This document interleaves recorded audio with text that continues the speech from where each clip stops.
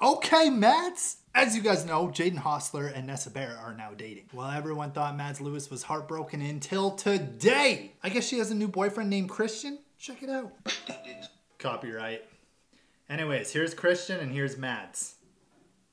And look at that hug. Jaden, look and weep, my dude.